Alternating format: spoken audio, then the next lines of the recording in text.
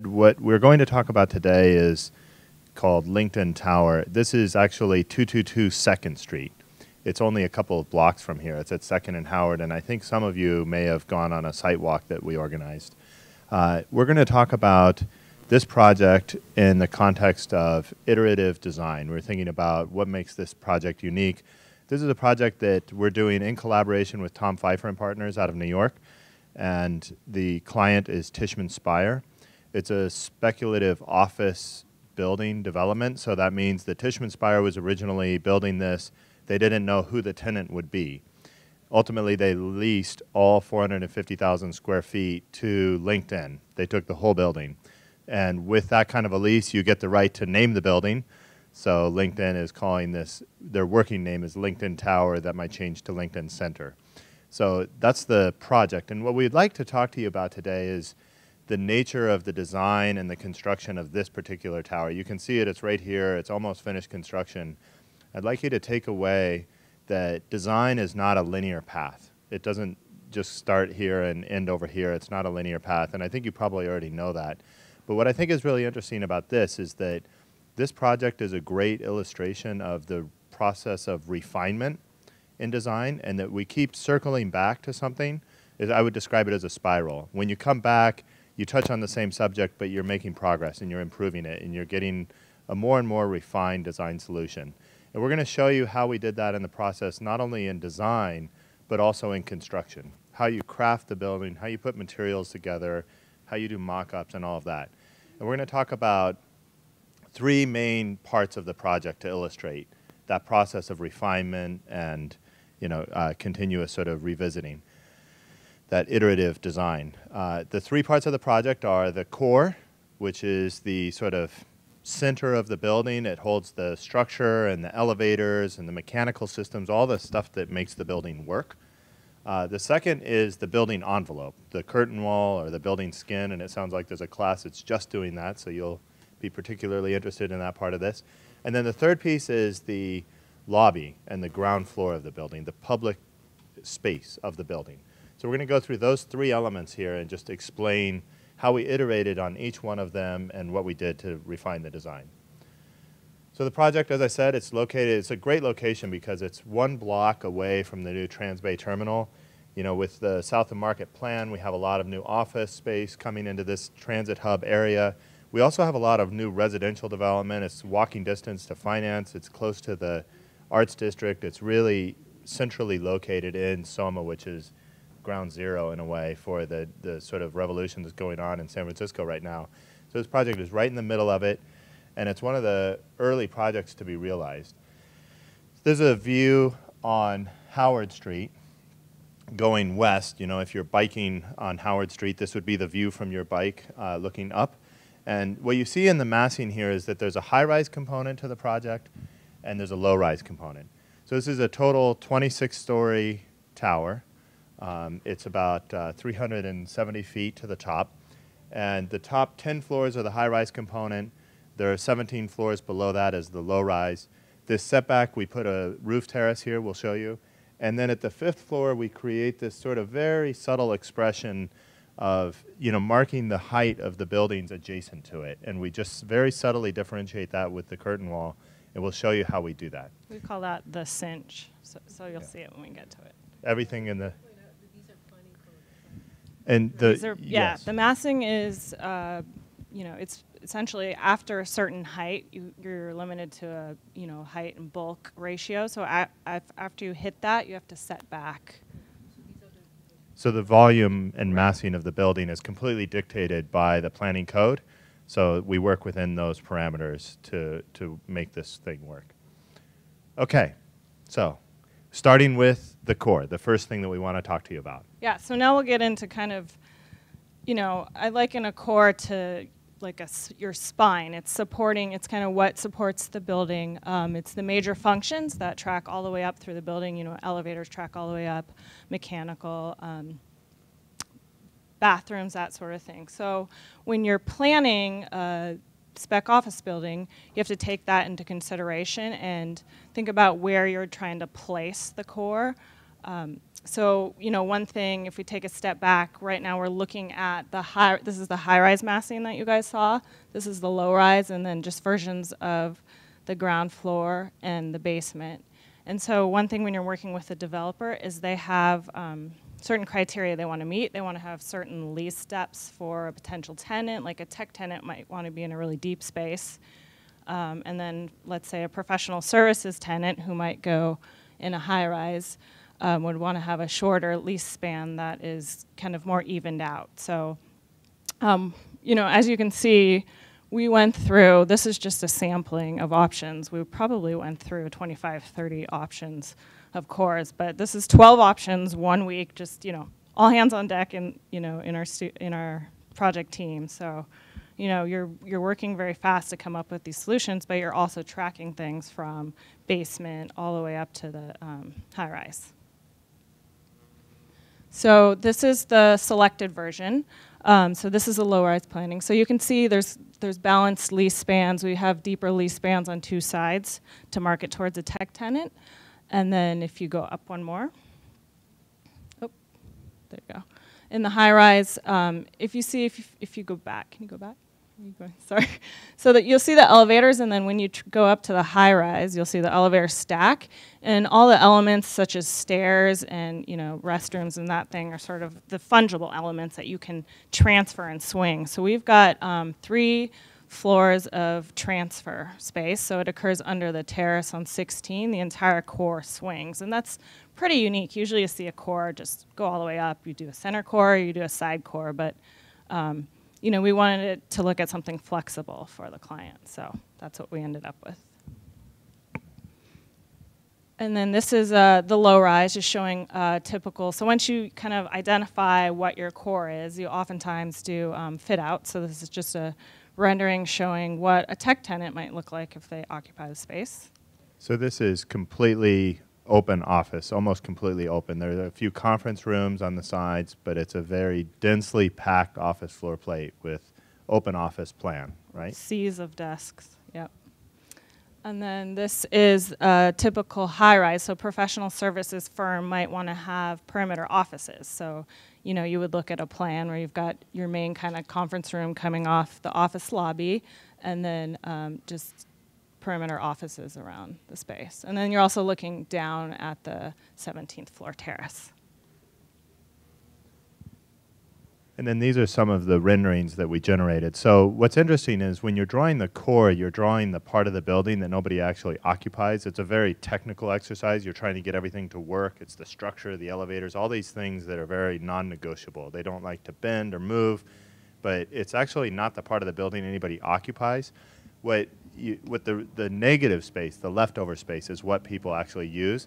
So these renderings show a sense of what it's like to be in that office, or maybe floating just outside that office, what it's like to use that space. This is the view from the 17th floor terrace looking east over. You can see the Infinity project, another Tishman Speyer project, the Bay Bridge, obviously.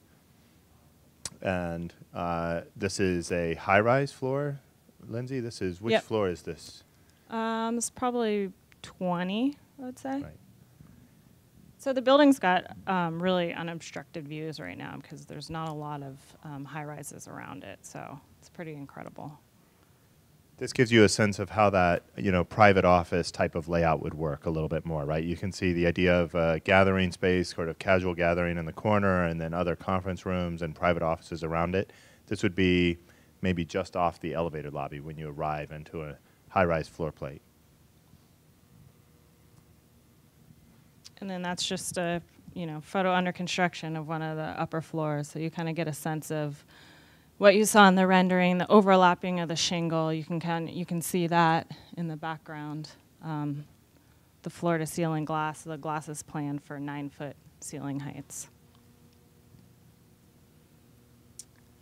Some other great construction progress views, the fisheye camera here with the, this is before there's any concrete poured on the deck, and I think this was before any of you got the tour of this space because you can't really walk up there. But it does give you a sense that this is a pretty nice wide open floor plate. Those are just views of the core construction. So the core is a brace frame construction. Oftentimes you'll see either brace frame or a concrete core. So the advantage of brace frame is erection time. It goes up very quickly. And a lot of the steel, there's a lot of kind of international story behind the project. The steel comes from, well, Luxembourg or Thailand. And then it's fabricated in Thailand and then gets shipped here, erected on site.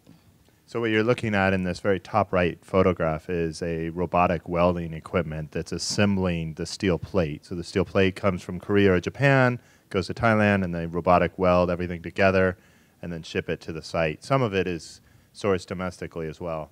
But what it shows you is the idea of how all that brace frame construction around the core is working here. So this is all seismic bracing, right? Here in California, Yeah. with earthquakes, that's the sort of really key design aspect of this core. And then you see some additional photos of, fireproofing going onto the steel, the stair, the egress stair going in, all of that being interlaced into this. So it's the core planning is this very technical exercise.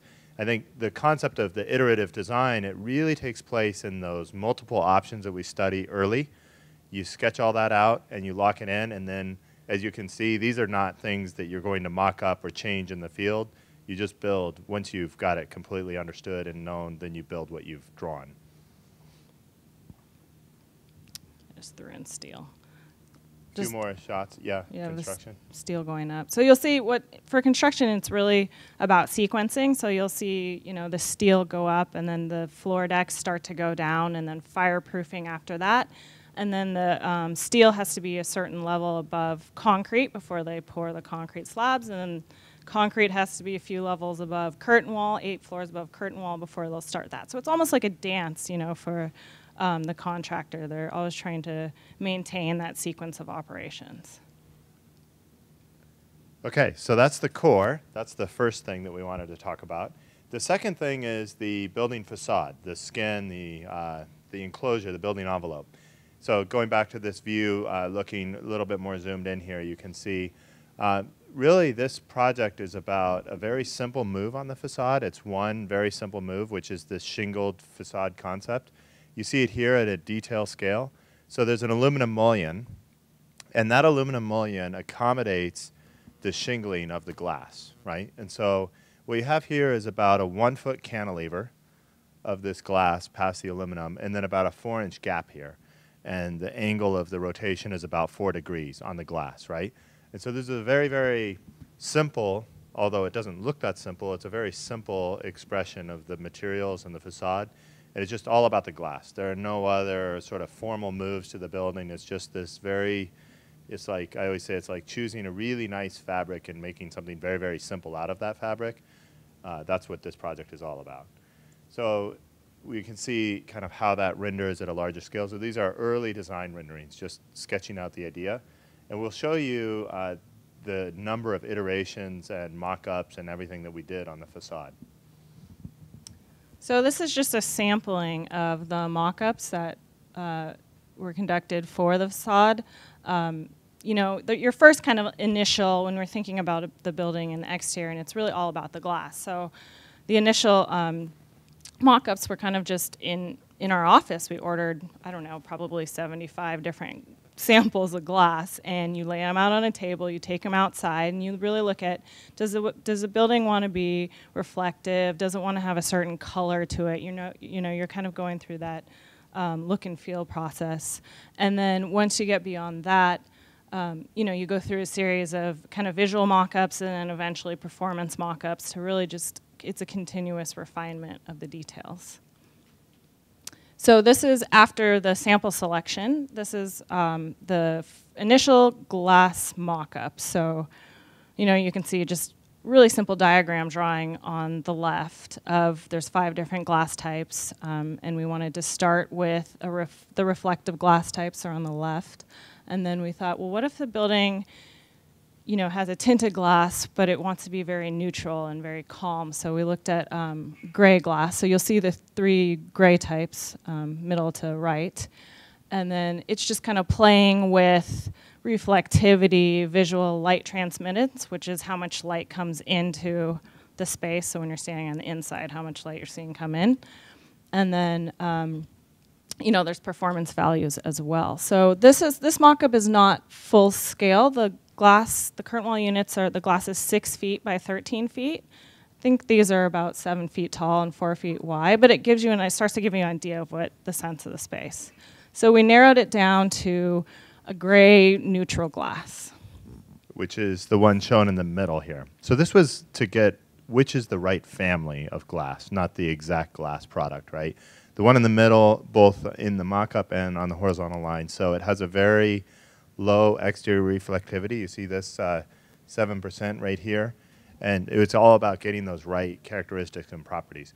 One of the things that's interesting that we learned from this mock-up is that when you stood inside, and no one would have predicted this, is that the interior reflectivity of the glass, there was a sort of purple haze that was created, not in a good way, in a bad way, from the fluorescent lights and things like that. And so realized that would be very disturbing if you saw that. It's one of those things about choosing the material. You always have to be very careful, and there are unexpected things that you have to study, and there's just no replacement for a full-size piece of the material that you're thinking of using. So after narrowing down to that gray kind of very neutral glass with low reflectivity, this is for the actual glass selection. So this glass is a full size. These are 6 feet by 13 feet. You can actually see that initial selection here that we put next to it. So what we did is we selected, 15 types of glass, and the curtain wall subcontractor will do the drawing. And we actually, before the primary viewing, we had them rearrange the glass. So we took pieces out, we inserted pieces back in, we put them from darkest to lightest, and we actually, on the day of the viewing, were able to rotate the flatbed. So you could look at it at different orientations to see how the glass is going to look facing south, north, et cetera, et cetera. And then you can see the interior views. Like Ben was saying, it's really important to look at the glass from the interior as well, because that's where you'll be spending most of your time. And then the selected glass is it's Interpane. They're from Germany. And it's a very neutral gray. You guys have seen it. It looks very dark from the outside, but from the inside it has a really nice, it's very neutral. It has actually a really nice feel inside as well.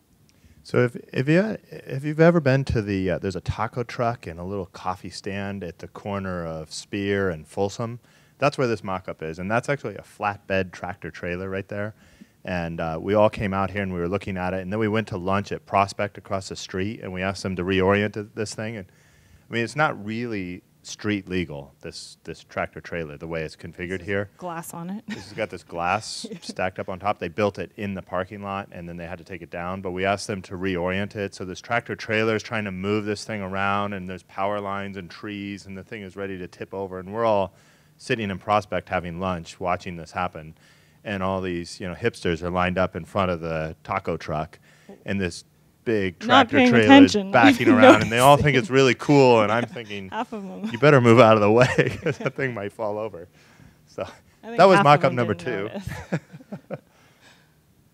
So after that mock-up, this is just a very early concept drawing of the shingle and the overlap. So you really, on projects, this project's really about refinement and like looking at things at even a 1/16 of an inch. So we were at the mock-up, and they had supported the glass with this just small channel. It was just for supporting it. You can see that frame there.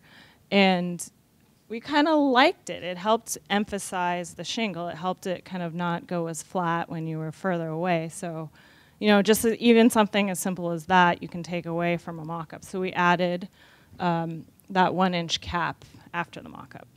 I remember when I was a junior in college, and my TA told me some of the best moments in architecture happen when you glue something upside down on the model by accident, and you realize it actually is better that way. This is one of those, right? The contractor said, do you mind if we put this frame on the glass just to help hold it in place on the mock-up, just for the mock-up, since you're just choosing the glass anyway? So we said, sure, no problem. And they put it on there, and we saw the mock-up, and we said, that actually looks pretty good, because you can see the shingle better than if you don't have it. And as Lindsay's pointing out, it's that subtle 1 inch. I don't even know if you guys can see it from the back. It's Yeah, a you probably subtle can't. 1 inch on the glass Small there. little That's cap. the difference, right? So that was the next lesson learned on that mock-up, as well as choosing the glass. And so just a comparison shot showing without and the addition of the frame. It's very subtle, but you notice it when you're kind of interacting with the building. So the third mock-up is, the glass has been selected, the basic system has been designed, so it's the performance mock-up. And you're essentially looking at your different wall types, and then they actually test those wall types to see how they perform with air infiltration, water infiltration. They do static and dynamic air and water, and then they actually rack the mock-up to test it seismically as well. So it's kind of the first time that you get to see your wall type actually, constructed. So you'll see this is just the typical shingles, and the shingles I don't think we talked about it, but they actually switch directions as the massing changes up the building. And then that cinch, that fifth floor, is at the top. They're not actually in order. It just worked out that way for the mock-up. And then you can see just kind of the piles of extrusions for the project, and then a map of, you'll see this in the factory, there's maps for each project of the extrusion types to help assembly. So you start to see the profiles, and you can see that cap expression. And then you're also looking at the mock-up for quality and craft. So this is an example this is at the cinch condition, zoomed in. It was pretty messy. A lot of the mock-up that was out there was a little alarming because a lot of the conditions, weren't fully baked. So you're really there to kind of look at all those details and, really zoom in and see how if you can modify any of that to help the project overall. And then one example on the cinch, the city got very involved with this project, and they wanted us, the cinch went through many iterations. At one time it was set back and the columns were exposed. So the city was arguing with us over the depth of a fin, which is a very architectural decision. So, the fact that it's really interesting that the planning department really gets involved in these sort of decisions. So at the mock-up, we were actually taping off the fin to see how, if we made it shorter, what it looked like. So from that mock-up, we decided on the depth of the fin. So just comparison shots.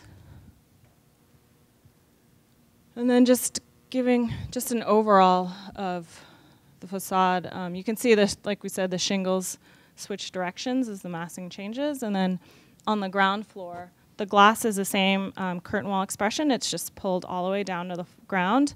And the glass switches out to low iron, so it's very clear.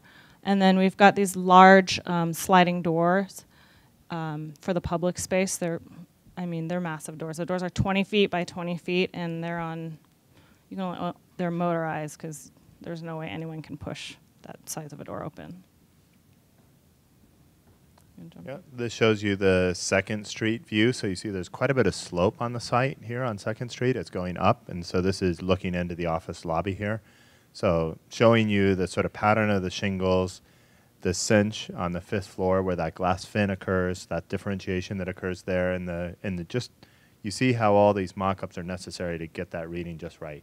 This is an early rendering. The building, I would say, looks like the renderings. This shows you the idea of the shingle in construction and the initial rendering juxtaposed together. So this is looking up by the crane, looking up. First few units going in on the project. So they actually install them, they bring them out, and they swing them around 180 degrees. They have to rotate them. It's pretty scary to watch. We just have a few construction photos of the project, so you can walk over there and look at it. So for you guys, this is not totally necessary, but it's easier for you to see. But you see how that shingle pattern creates a really subtle effect to the facade. You wouldn't expect that in the overall view, when you just look at that detail, but it makes a sense of the building as very dynamic, almost a little bit warped in the surface. You see the shingles there on the 5th floor, and then the step back where the fins on the 5th floor, and then where the shingles change direction at the step back on the 17th floor here. Okay, so that's the facade. And then the next one is the lobby. So this says we had 7 months to do 95 studies, but that's not totally true. Because we were really focused on the core for a lot of that, and you kind of lock in the core and the hard elements of the core where they're at, and you don't change that later. So then the next thing that we do is it's really about the planning of the public space, the lobby, and the other spaces on the ground floor. So really we did 95 studies more like in the last 3-4 weeks of that 7-month frame. Yeah, I don't know how much you guys draw things, but there were times when you get a little tired of drawing. Do it over. But that's the point here is, right, the refinement comes by reiterating and reiterating, but by making progress as you reiterate. You're not just redoing it for the sake of redoing it, but you're redoing it to make it better and explore a subtly different version of the same thing. And that's where we learned in this project. So on this project, we have 8,610 square feet of publicly accessible, public open space that's privately owned. And you see some of that in some of these buildings, South of Market and elsewhere in the city. So that's what we have, and it's on these plans, it's facing to the top. It's a little bit of gray there, and it's basically facing towards Howard Street. The office lobby is accessed off of 2nd. And so that's what all these studies are about. How do we configure? We have to meet exactly 8,610 square feet of space here. How do we make everything else come together? The topography of the site and the core being locked in, service access, parking garage access. There are a lot of parts and pieces to make it all work. That's the challenge, and that's why we go through so many design iterations. So the selected version looked like this. Where essentially, as I said, there's the public space there off of Howard Street on the north, and there are these very large openings. You see them here in plan and here. And as Lindsay said, these are about 20 feet wide doors that open, and then you have the office lobby here. And some small retail here, loading and parking access here off the back. This is a small food service venue, so this is intended to be a place where different vendors can come in and try out a concept. So there could be like a Blue Bottle coffee, not exactly a Blue Bottle coffee here, that would be there for a while and then they would move on. And it could be kind of an incubator space for that kind of pop-up type of retail. It's the idea of a food truck, but inside the building. So that's what's happening here. And there's a separation here between the public space and the office lobby. We'll show you some renderings of what this looks like.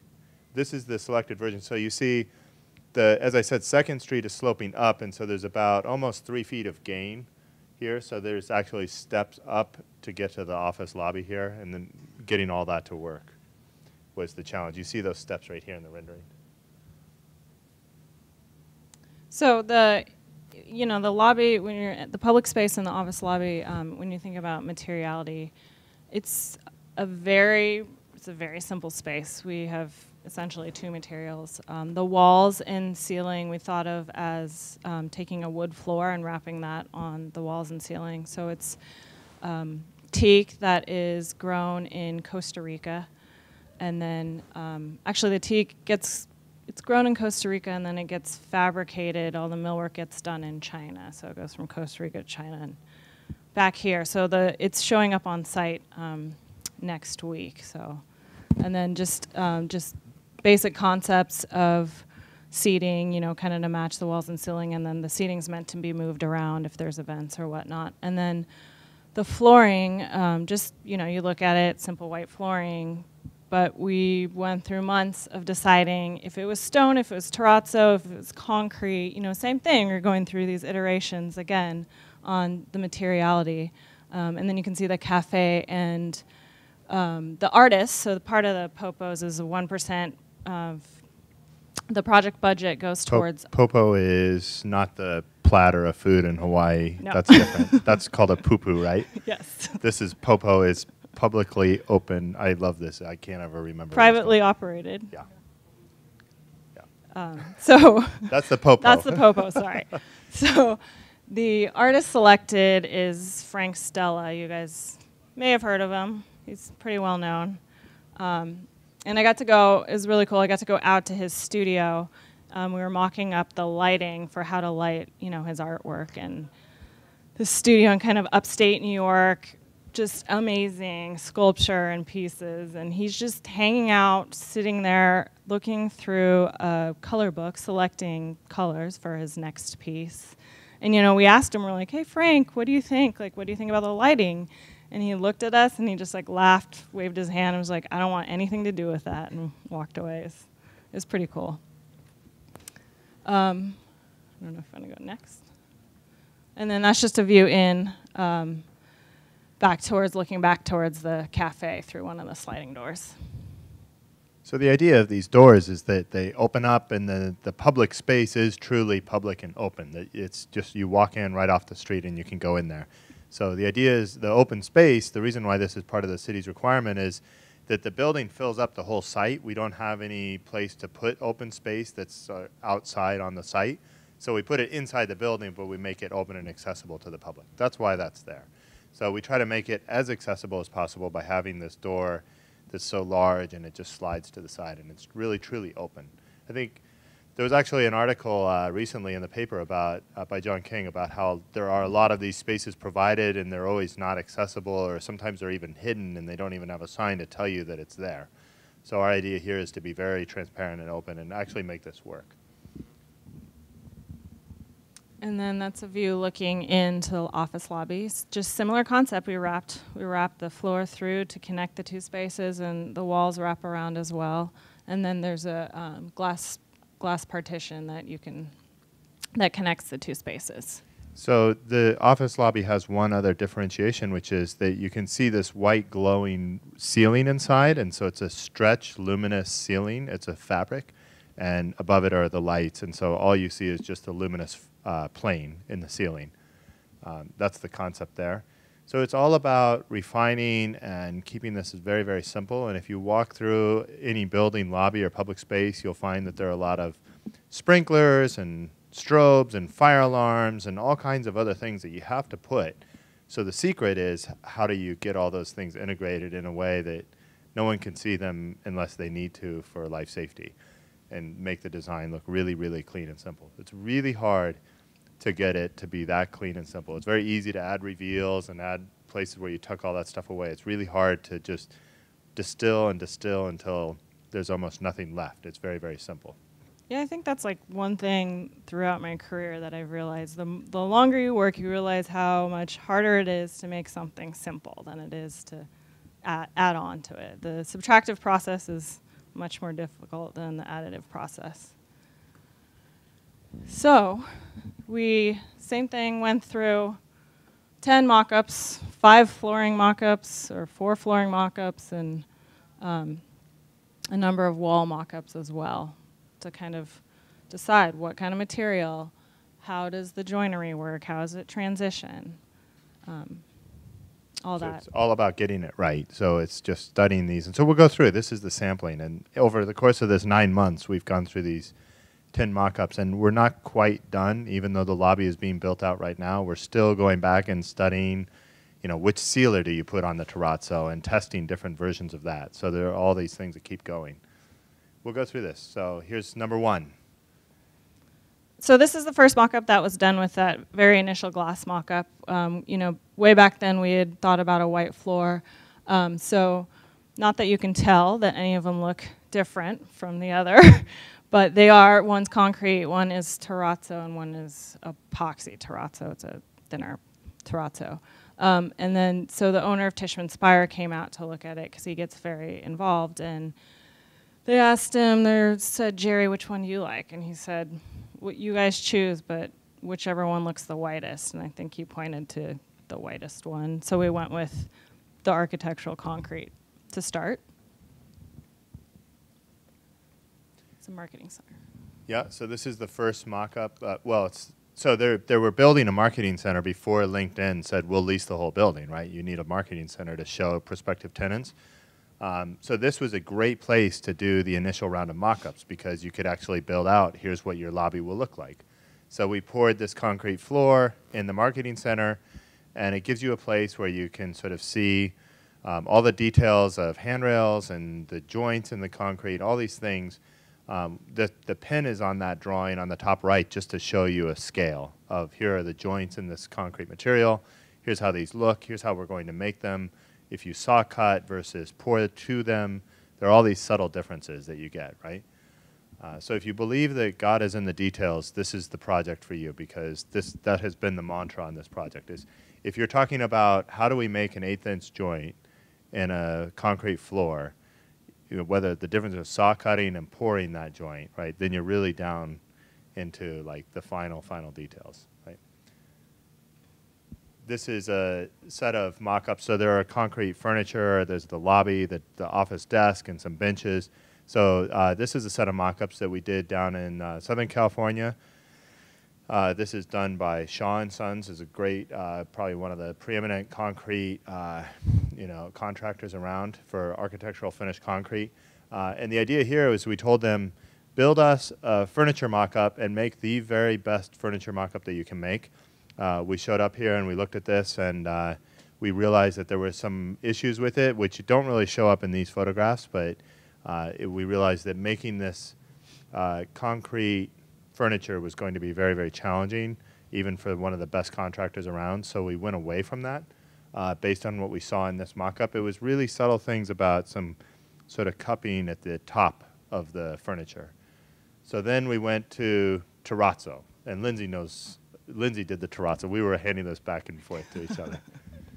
So actually the terrazzo is done locally in San Francisco.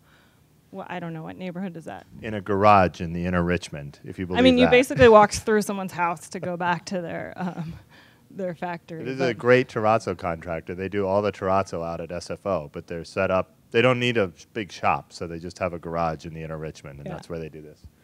So these mock-ups are there. Yeah. So essentially, I mean, same thing. You're mocking up part of that public space, that long. We've got the long benches and stairs, and then just looking at the joinery and looking at the desks, the inside and outside corners, looking at your contrasting stripe on a stair, how that sits into the terrazzo. So just very, very detailed, time and time again. The other material in the lobby, the only other material in the lobby is the wood, right? So we did a whole series of mock-ups just to choose the wood, what's the graining of the wood. So it's a natural product, so you have to choose like how light, how dark, how many knots, how many kind of mineral streaks, sapwood, all these kind of criteria. What kind of figuring do you want? So we went through an initial selection and culling of the wood in Paso Robles at the shop. Then they built these mock-ups in Colorado Springs.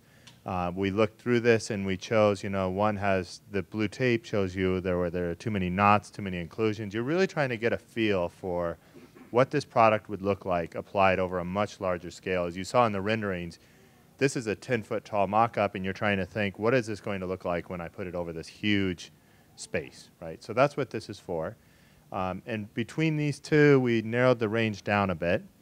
From there, we went to the next slide. So go ahead and talk about the wood ceiling first. So based upon the previous, when we selected what we were willing to accept with the wood, we did the wood ceiling mock-up. So just, you guys saw in the rendering, the typical, we've got this linear light slot.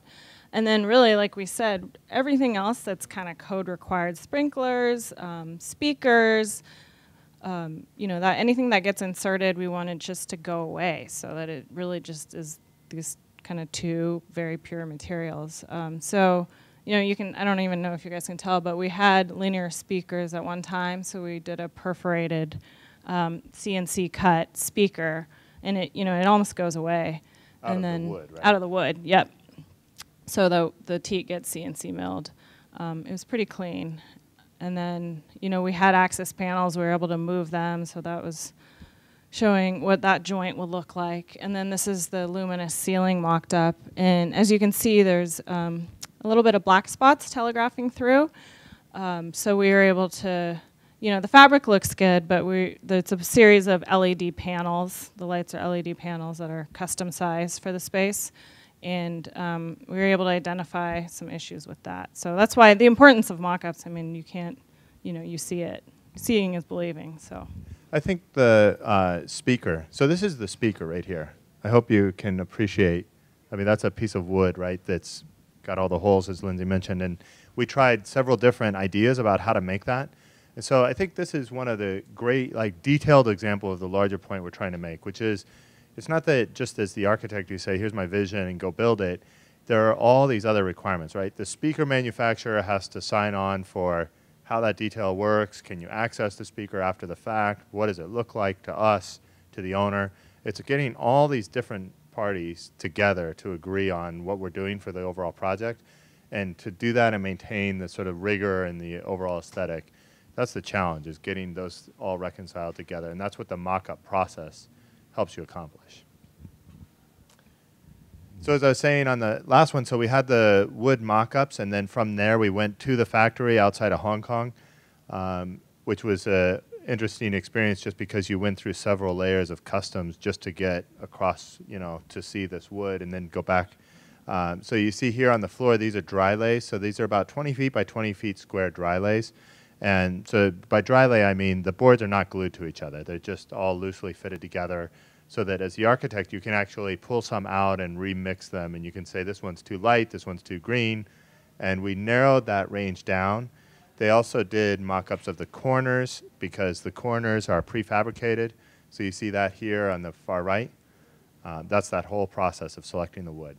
And then same thing with the elevator cab. So I actually built an elevator cab and mocked it up. And so this panel here that the gentleman's holding up, we actually ended up, that entire panel swings because you have to access the top part of the cab in emergencies. So, I mean, it's seamless. You're in there, you don't even know there's an access panel. The access panel is like one wood board back. So, you know, just looking at that. And then it's, you know, really important too, because what we found out is the walls are actually warping a bit. So, you know, we had to, it's kind of, there's remediation measures that have to be done to get the walls as flat as possible. And then just progress shots, there's the office lobby. You can kind of see that, the white zones where that luminous ceiling's going. And then all the plywood's going up right now. The wood should start maybe in 2 weeks. And then looking down the public space, so the cafe's here, and then you can see that plywood blocking is for that one of the art pieces. That's it. So That's that's our ending slide. So we're ready for any questions or anything. Thanks for hanging with us. Yeah, I think we wanted to give you a little bit different, you know, not just showing you the glamorous renderings, but actually show you a little behind the scenes tour of how we make the magic happen on a project. So that's what this has been about, and we called that the iterative design process to get to that level of refinement. So I think do we have some time for questions? I don't have a sense of time. 2:20. Yeah, so we have time for some questions, if anybody has any. Yeah, so question is about the design process, sort of how do you set things out and make the decisions early on in the design process, right? And tie together. Yeah, and how many architects are working at the beginning? Too many. A lot, yeah. I think the team was 10, 12 people, 10 people in the beginning. Yeah. I think it's a process. That also, I mean, we didn't really show the very early concept process, but I would say that also is very iterative in nature. You know, typically we start, it's very humble the way we start. It's not like somebody walks in and says, oh, I've got a vision. It's all here, let me show you. Right? Usually you start and you say, how many square feet does the owner say it needs to be? And nobody's really exactly sure what the answer to is, and, you know.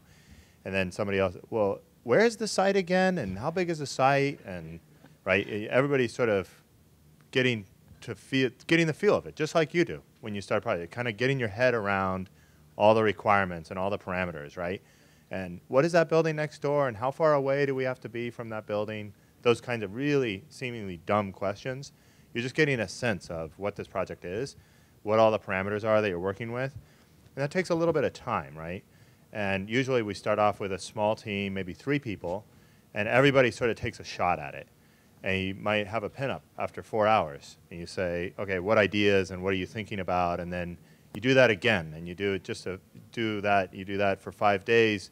You've already got a lot of ideas drawn and some initial concept. And usually what happens from that process is some ideas start to emerge. Maybe there's some things in common and some things that you discard, and you distill it into maybe there's a few key ideas, and you move forward with a few key options, right? And then you go through that process, so you keep going through that process. And we sort of picked this up. It's a good question because we sort of picked up on this story A little later. a little bit after that initial concept occurred. Yeah. There's a certain base level of experience among everybody on the team, and one of our colleagues has a great way of phrasing this. He says, architects start out by drawing little pictures of big things, and we end by drawing big pictures of little things. So if you think about it, we start out with a sketch this big, and it's the whole building, and at the end we end up with a sketch this big, and it's a full-scale detail, right? And so if you kind of understand, everybody gets to know the process, and you sort of know where you are in the process, and so you're able to understand, okay, at this part in the process, we don't have to worry about the elevator cabs or the exact look and feel of the lobby. Yeah. We know there will be a lobby. That's enough for now. And then you move on with what are the big moves that you have to get down first. And then I think it's just, like we were saying, it's a lot of back and forth. It's a lot of the team getting together and pinning up and saying, does it make sense? Do we want to connect, the office lobby to the public space so that tenants could come down and use that? Does that make sense for the type of building? Do we want the interiors of the lobby to be very visible? How does that relate to an urban scale? So it's very similar to questions that you guys are constantly asking yourself in school. I think those questions carry on through, to a project level. And then, you're presenting to the client. The client has their opinion as well. So it's kind of that consensus of opinion, I think. One of the other differences between school and practice is that our descriptions of things tend to be much simpler, whereas your professor will have another way of describing what you've done. We'll have a pen up and we'll say, that looks cool. Yeah. Right? I like that. And if it resonates with everybody, you've got something, right? So it's much simpler. That's true. But no less rigorous. Maybe you guys could try that. I don't know, next pinup. Can you hear me? I had a slightly simple question, but the skin, how did that really rise? What sort of process did it take to rise to this level of shingling the glass panels? And then the second part to that question is how you resolved the corner condition. I don't think I saw. Oh yeah, we didn't talk about that. How that was resolved. Good question. It's a really good question. Did somebody prime you with that question? That's a good question. Oh. Is the group question. We should start by giving full credit to Tom Pfeiffer, as we did at the beginning. Yeah. This is a design partnership with Tom Pfeiffer, so he's an architect in New York. He had actually done a shingled facade like this on a building in DC, so that concept was something that he brought to the table from the very beginning. So we can't take credit for the initial concept, although we certainly contributed a lot, as you can tell, to the execution of it. So that came forward from Tom. And then the corner, although we didn't show the corner, I guess we have to show it to explain it. Yeah, question in the back? You got a microphone if you want to. Thank you, first of all, for the good lecture and emphasizing such details, which usually lectures are not brought up, and you bring it to us. Thank you for this one.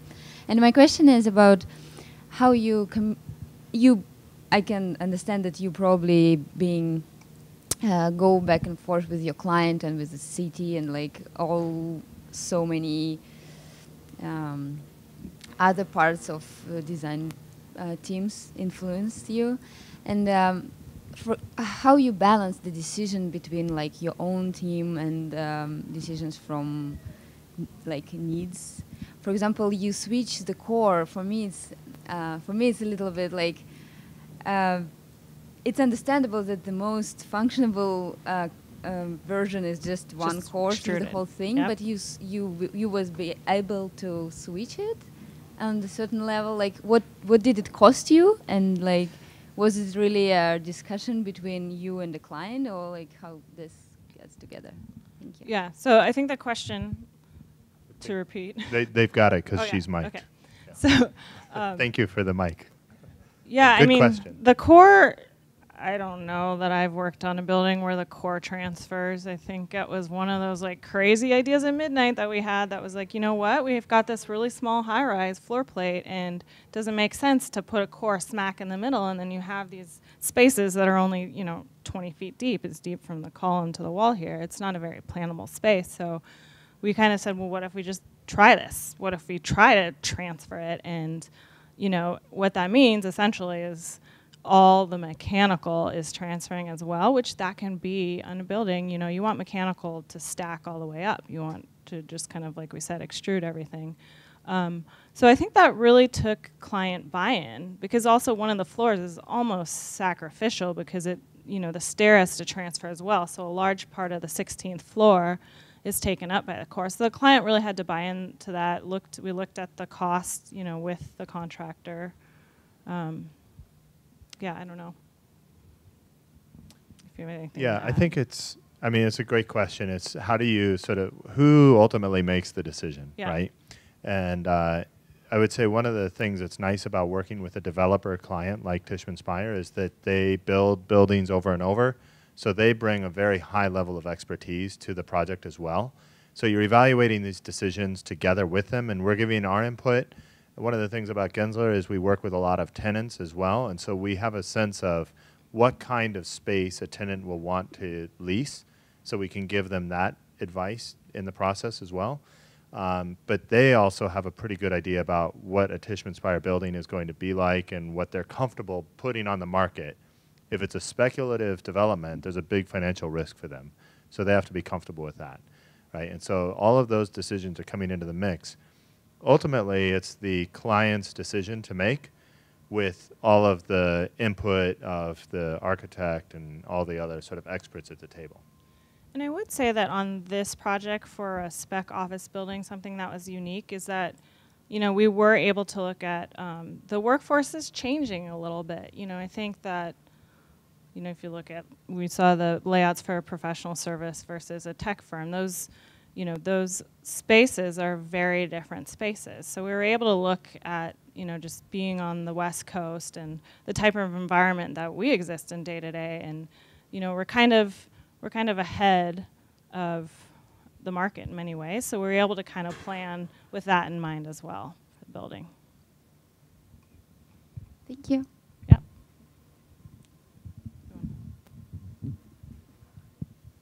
Hello. Okay. I have a question about the swing core. So like I'm just interested. Should have brought the transfer. I should have brought the plans to show you guys. Yeah. Because typical cores like go straight up, and now I'm just picturing in my mind like how many time can actually swing, and because when you swing one time it's considered cantilever, and then it takes away the space, and then the fire escape, all the problems start emerging. Sure. I'm just wondering like what is the limitation of. So the, yeah. How did the structure transfer? Yep. So let's see. We did have structurally. So when you look at the massing, you've got the high rise sitting on top of the low rise. So there is the structure is all transferring at that location to go from one massing to the other. So you've got transfer girders on level 16 that are. I think the biggest plate girder is like 4 feet. There's a 4 foot tall plate girder that's taking the transfer load. So there's a number of conditions where we transfer the structure so that we do it in the low rise again so that you can open up the east side of the building, and then we did it at the lobby as well so that we didn't have any columns kind of in the middle of the office lobby. Yeah, so go ahead. Go ahead. I thought you were done. Sorry. So I was going to interject was the core itself is not, the structure of the core is not transferring, right? Lindsay's describing all of the perimeter columns from the high rise as they hit the low rise, they have to transfer out. Then the core even if you have a standard building, usually from the low-rise to the high-rise, you'll drop off some element of the core. The low-rise elevator stop, you can taper the structure, just like a tree gets smaller at the top, right? Same idea. Yeah. So what happens is structurally the core is really just tapering, and all of the fungible things like toilet rooms, mechanical shafts, things like that are able to then swing around to the other side of the core, but the structure stays the same. So it's not like in a I thought it was like the structure swing and then the structure. No. So the brace frames that you guys saw in the photos, those chase that part of the core, which is essentially a square that chases all the way up. So that's kind of the main primary for lateral, and then the same. Well, I'm sorry. It gets, so the high rise goes all the way up, and then what happens is the low rise elevators, so it's a rectangle in the low rise. The low rise drops off and stops because those elevator stops, but then north of that, the structure keeps going. You can transfer a core when you're in school, but not after. So do it now. Get it out of your system. Yeah.